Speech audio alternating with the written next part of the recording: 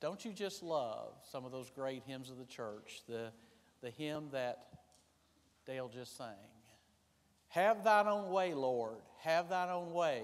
You are the potter, I am the clay. Mold me and make me after thy will, now that I'm waiting, yielded and still. Just waiting on the Lord. Not rushing what the world wants you to do. Just wait on the Lord. Those that wait upon the Lord shall renew their strength. They'll be mounted up on wings as eagles. Yielding to Him. Lord, whatever you want me to do, I'll do. Whatever you want me to go, I'll go. I just want to be what you want me to be. Not what the world molds me to be. What you want me to be. And just being still. Just being still. And knowing that He is God. Sometimes I think about that wonderful painting. Many of you may have seen it. It's the painting of Daniel. He's in the lion's den. He's on his knees. And he's looking up to God. And the light is on him. There's a smile on his face. And all the lions have their mouths shut and they're sleeping.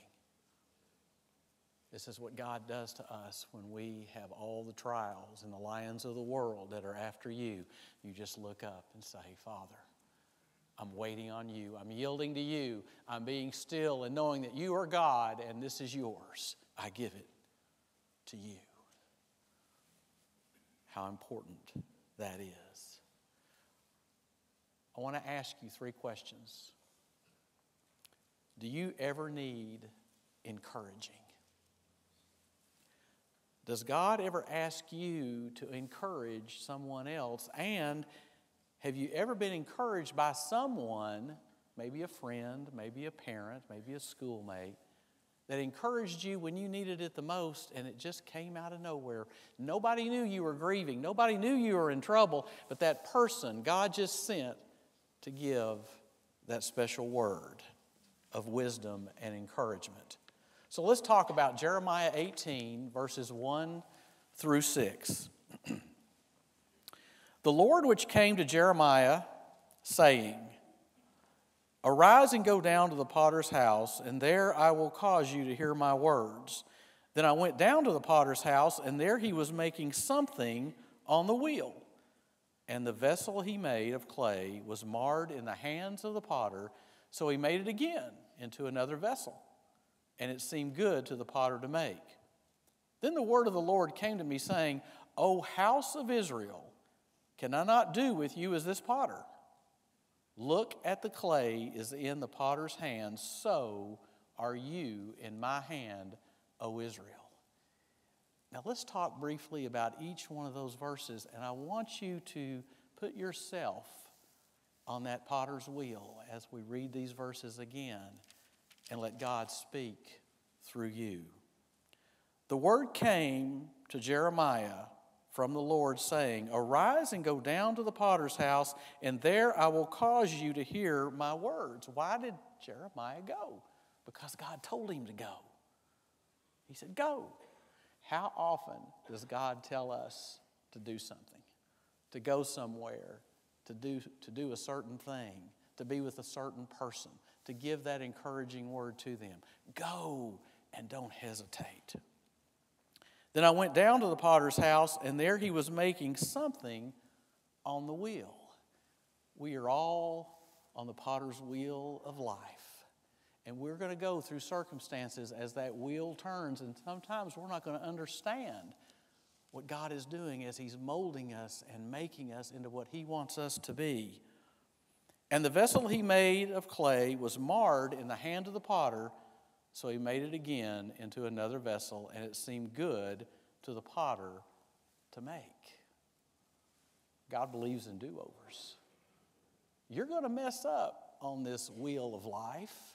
You're going to go through sin and temptations and all those things that you want to look back on and live in the past on, and the potter is always molding you and making you into what He wants you to be and looking to the future. He has forgiven you. For I know the plans I have for you, says the Lord. They are plans for good and not for evil, to give you a future and a hope. In those days when you pray, I will listen. You will find me when you seek me, if you search for me in earnest. And I love the last verse the most.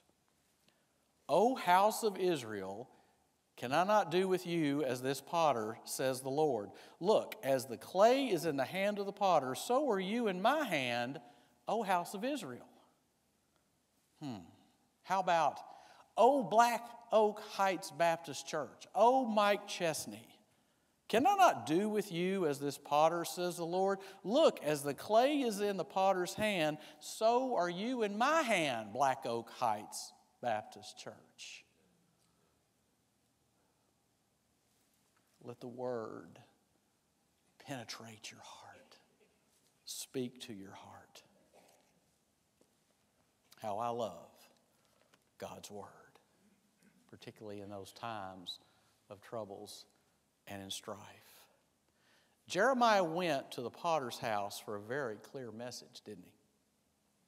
He said, I love you and I want to be intimately involved in your life, every stage of your life, no matter how young you are, no matter how old you are, I'm with you.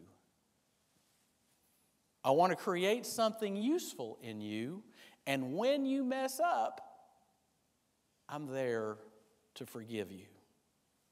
I brought this piece of clay as an illustration. Just think that you're on that potter's wheel of life, and God has you in his hands.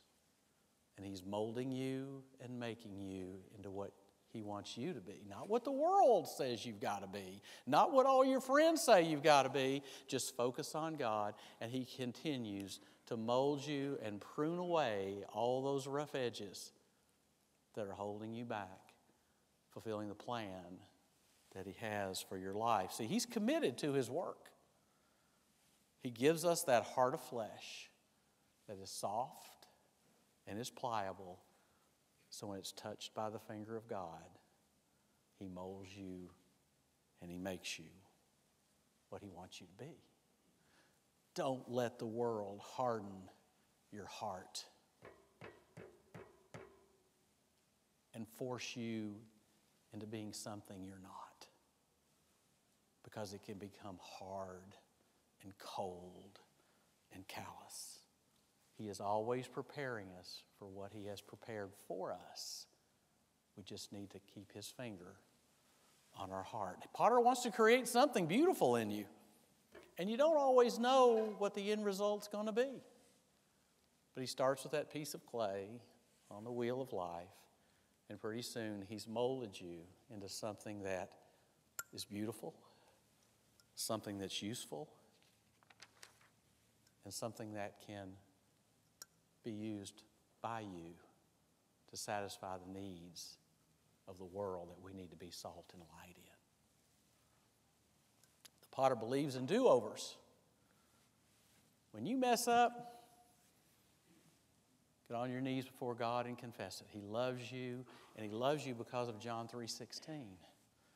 For God so loved the world, he gave his only begotten Son, that whoever believes in him should not perish, but have everlasting life. He can do for us what we cannot ever do for ourselves. He loved us so much, guys. God stepped out of eternity into time through the virgin birth, and Jesus Christ preached on this earth, went to the cross and shed his blood and died for us, was buried, rose and walked in the newness of life, so that we can have life and we can put all of our sin, all of our guilt at the foot of the cross and let his blood wash our sins away, and we start new each and every moment. He just forgives and forgives and forgives and keeps molding you and making you into what he wants you to be. And the devil hates that.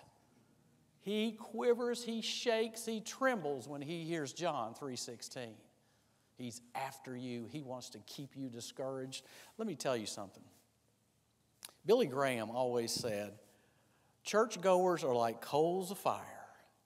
When they cling together, they keep the flame aglow, and separated, they die out.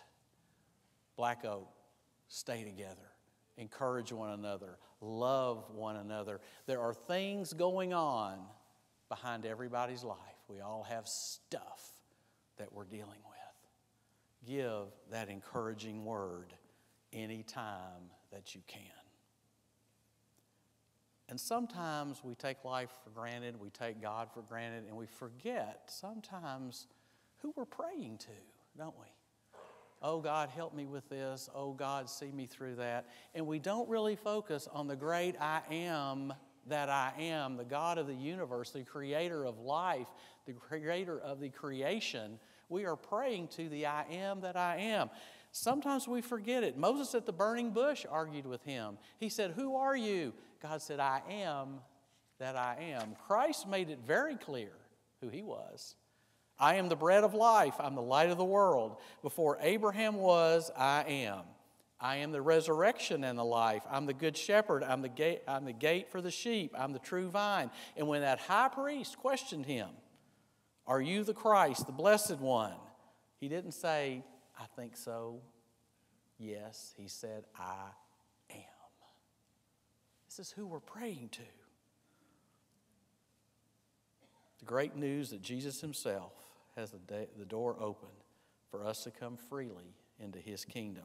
What a message of encouragement that is. When I was on staff at First Baptist Morristown, we were having a finance meeting, and things were kind of tight and tough, as they often get in churches. And we were talking among us, and there was a young man, about 26 years old, a brilliant CPA, who was on the finance committee. He was just married. And we were talking, and I was sort of discouraged. And I said, well, I guess we're all in the same boat. We'll get through it. And Joe said to me, Mike, we're all in the same boat, but isn't it great that Jesus is in this boat? Now, I'll be 66 in December. Here is a 26-year-old CPA that's giving me that word of encouragement when I needed it the most. Here I am trying to lead the finance committee. He led it for me in that moment. Has that ever happened to you? Be open to those kind words of encouragement. And again, I want to warn you, Satan hates this. He hates it. If he came to you, that great liar, that great deceiver, and he said, you know what? Tired of fooling with y'all. I'm going to auction off all my tools. I'm getting out of business. I'm going to auction off pride and laziness, arrogance, hate, envy, jealousy. I'm going to get rid of all of it. There's one tool that he will never, ever get rid of and auction off. And that's that tool of discouragement. If he can get you depressed enough, get you down enough, get your self-esteem so low that he can mold you and make you into his image, he will do it in a heartbeat. And don't think he doesn't know how to get you. You know what? He could build a warehouse of a liquor store and put me in the middle of it and say, it's all yours, drink up and be happy. I'd say, thank you very much, but I just don't have that desire. He's not going to do that to me. But he knows where he can get Mike. He knows where he can get me in that little sin that we all struggle with. And he knows where he can get you too.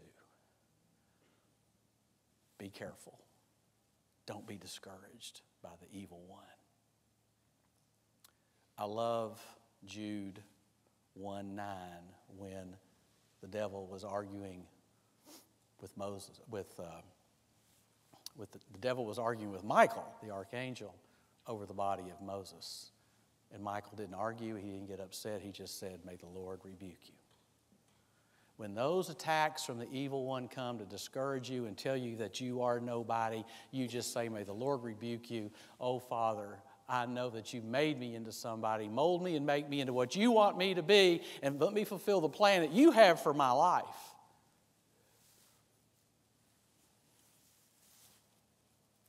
Encouraging someone else is so important. Let me ask you a couple of questions.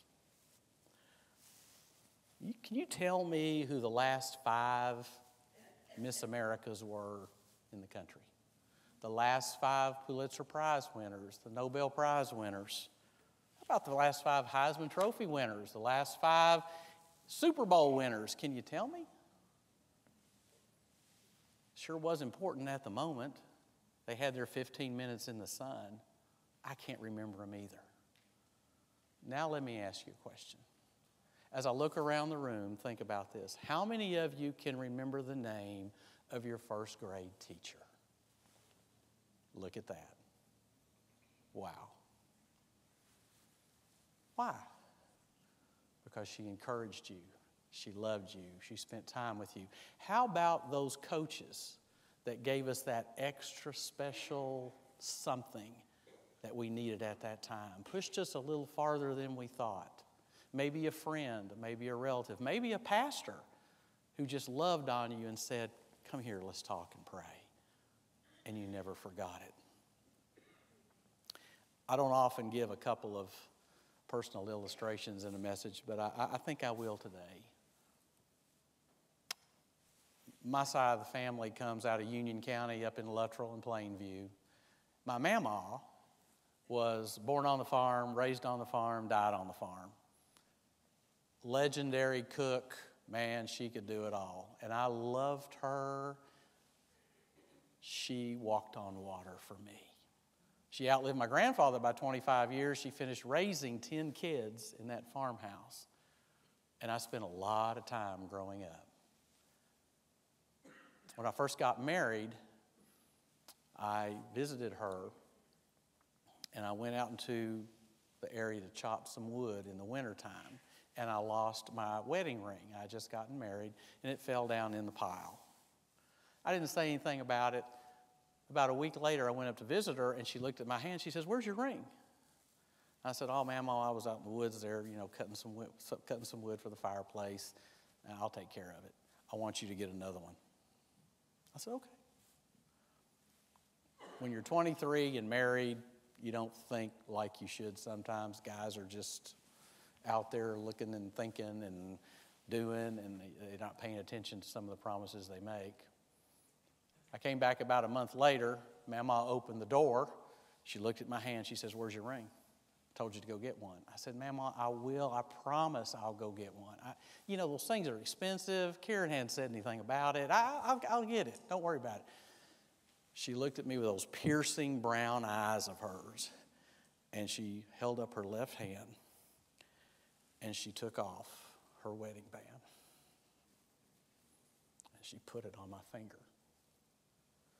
And she said, "I never want to see you without a wedding ring again. You not wearing that ring is going to get you in trouble, and you know exactly what I'm talking about."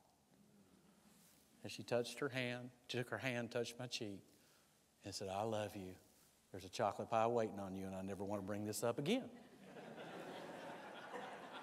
I said, "Yes, ma'am." Words of encouragement, even when they have that soft discipline, are so very, very important. And I have a word for all you senior adults out there. God is not finished with you.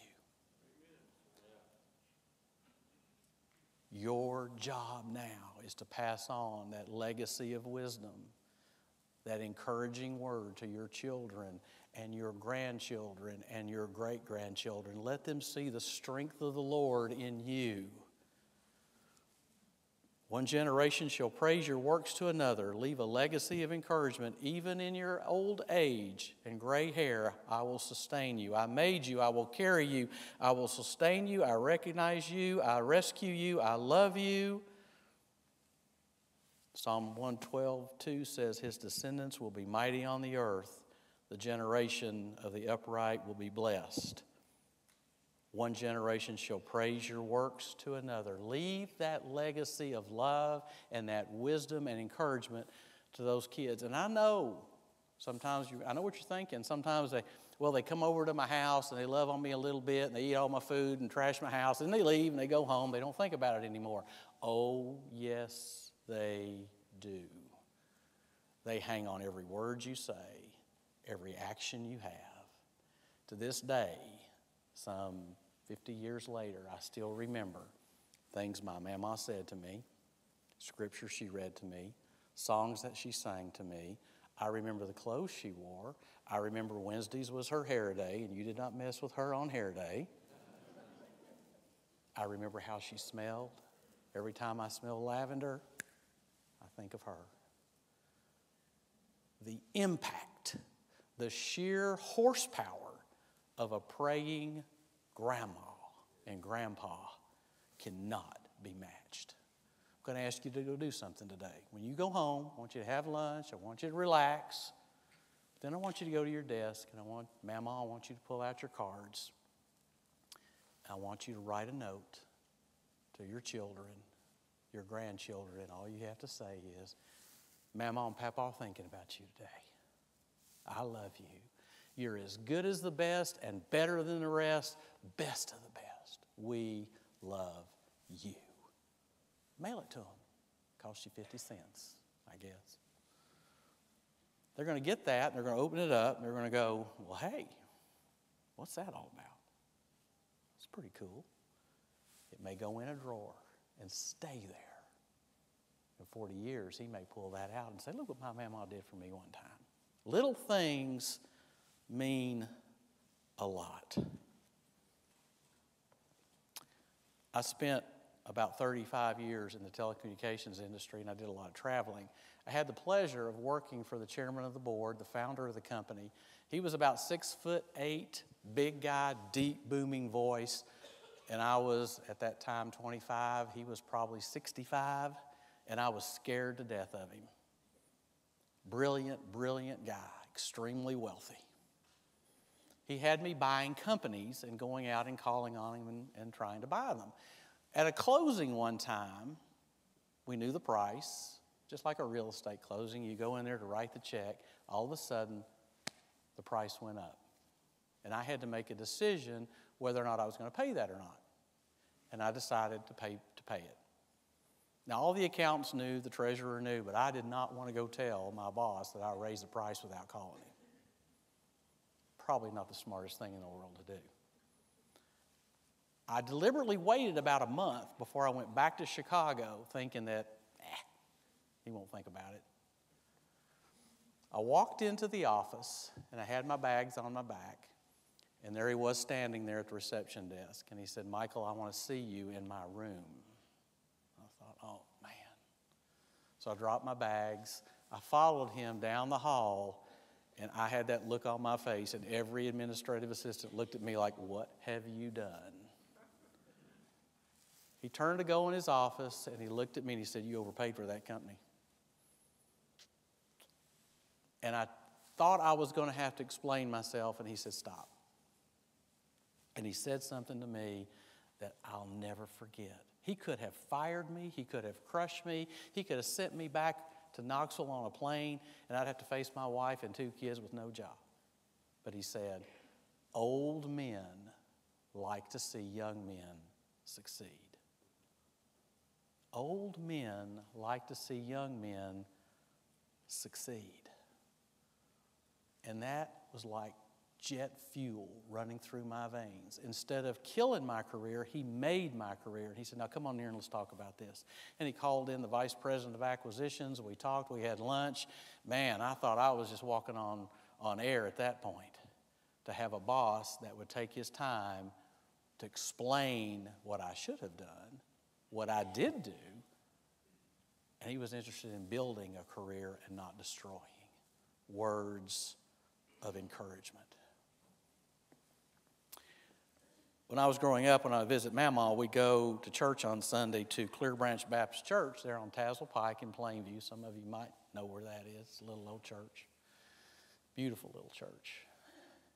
One Sunday morning, there was 3 little boys sitting in the front, and the preacher was preaching on heaven and on hell. And those 3 little boys were just doing what boys sometimes do. They were acting up. After it was over, the preacher came down, and one of those boys said, come on, preacher. You don't really believe there's a hell, do you? Preacher didn't get upset. He had a tear in his eye. And he said, boys, let me tell you, hell is very real, and separation from God is serious business. Now sit down there and pull out your Bibles and turn to Luke 16. And he read to us the rich man and Lazarus. And he said, now, boys, I want y'all to go home, talk to your mamas.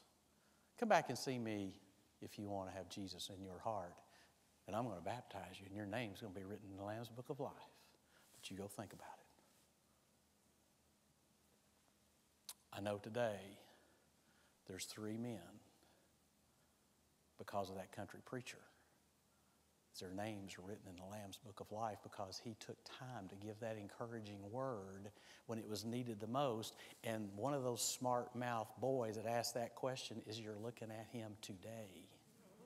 And without him, I'm not sure that I would have ever made that decision. Encouraging words, very important. I'm going to start to close, and I want to go back to this vessel. Something useful, something beautiful. But I guess the best lesson of all is that, like our own bodies, it's going to age, it's going to crack, it could fail. What was really important is what was poured into this vessel. And what was poured out into someone's body. Was it nourishing? Was it cool and refreshing at the time that person needed it? When you're saved, God gives you through the Holy Spirit gifts, a spiritual gift. And you have other talents to use.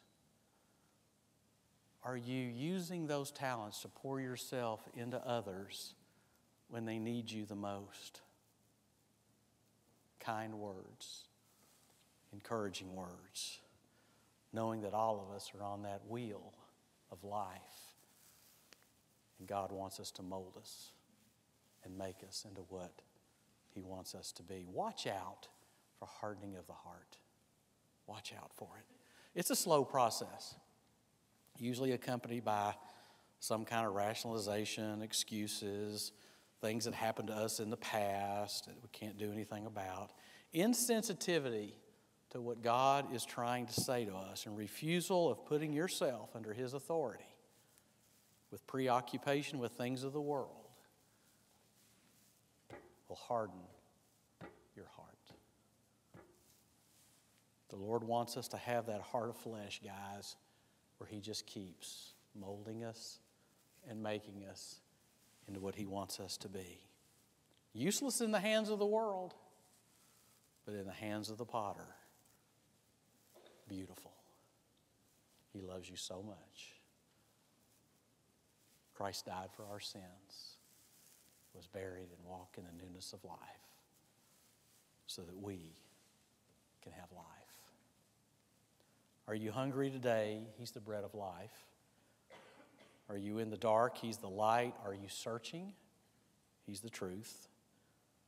Are you in need? He's the shepherd. I am the way, the truth, and the life. I'll give you a few scriptures you may want to write down for words of encouragement that you may want to use later on. Hebrews 3:13, encourage one another day after day, as long as it is still called today, so that none of you will be hardened by the deceitfulness of sin. 2 Timothy 4:7 and 8. I have fought the good fight. I have finished the race. I have kept the faith. Finally, there is laid up for me the crown of righteousness, which the Lord, the righteous judge, will give me on that day, not to me only, but to all those who have loved His appearing. 1 Thessalonians 5:12. Therefore, comfort and encourage each other and edify one another, just as you also are doing. Philippians 4:13. I can do all things through Christ who strengthens me. And Ephesians 4:29. Let no corrupt word proceed out of your mouth, but what is good and necessary for edification, that it might impart grace to the heavens. I went to pick up my grandson the other day, I had to drive to Asheville. I got off on exit 50, and you take the exit and you kind of wheel around, and there's a Starbucks there. And I decided to get a tea and some of that great lemon cake that they have. So I went in, I wanted to use the restroom, and as I came out, there was this girl, about 26 years old, beautiful girl, coming out of the restroom. And I said, oh, go ahead, hon, I'm just here picking my grandson up. Go right ahead and order. So she went ahead of me, and she came to the register, and she ordered what she wanted, and then she looked at me and she says, what are you having? And I said, well, I'm going to have some tea and some lemon cake. So she ordered it. And I said, oh, you don't have to do that. Don't pay for mine. I'm good. I've got plenty of time. She says, no, I want to do this for you. Welcome to Asheville. Pass it on. I never had heard of, no, pay it forward. I'm sorry. Pay it forward. I never had heard of that. Pay it forward. And she did, and she left, and I'll never see her again. But what a wonderful ambassador for Asheville she was.